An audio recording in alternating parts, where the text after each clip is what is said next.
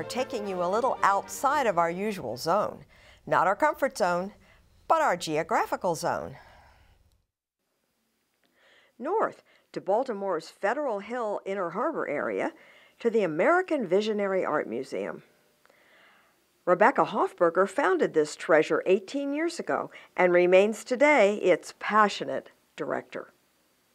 Well, I'm privileged to be the founder of the American Visionary Art Museum, located right in the heart of the Baltimore Harbor, and it has been called by many the most healing place they've ever been. Fun too. Well, we've been open to the public for 18 years, and I had the idea for the museum back in 1984, so it's been a long labor of love. The artists, tell us about the various artists. Well, they're kind of like you and me. They're just regular people. Many of them don't even think of themselves as artists, like our 3-ton farmer whirligig maker, yet who made an extraordinary work of art. So they're self-taught, intuitive, and sometimes when the life experience is too big for words, it comes out as very powerful art. And so self-taught is part of the criteria here? Yes, that creative self-reliance. We don't say if you went to art school for a month, you're damaged goods, you know, but we're looking for people, not looking for us. We're looking for people who have spent 30 years building the Garden of Eden in their backyard. We're looking for that truck driver who's been welding parts with his wife for years, you know.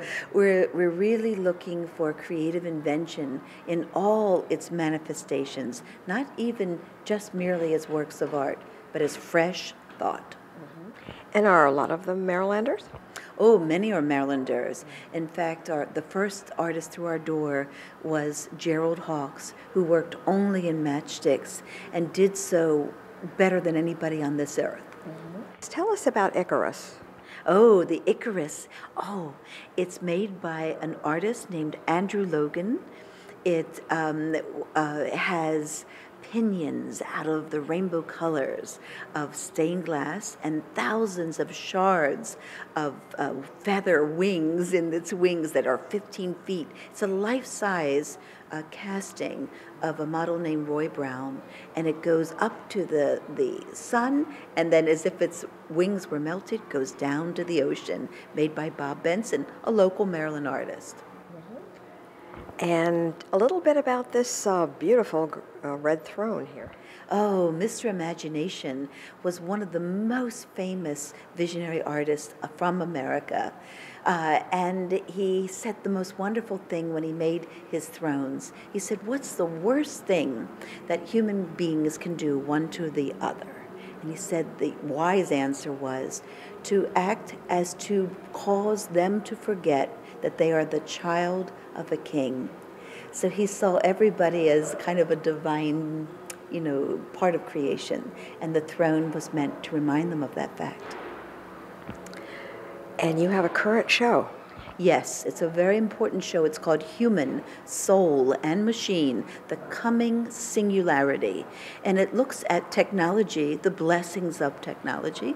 We all love our, you know, little phones, but also what is the downside and the extreme danger as computers get smarter and smarter, but perhaps the intelligence that guides them gets no wiser.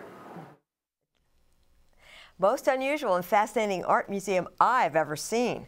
It's open every day but Monday from 10 to 6 at 800 Key Highway in Baltimore and at avam.org. We had so much fun today. I can't wait to take my family back. It was so cool. The pictures are beautiful. Beautiful pictures there. Yeah. I'm guessing also we saw just a small amount of what was in there. Yes. They have 3 buildings. Wow. And we were just in one. Okay. So. Great. All right. Thanks, Gailyn. You're welcome.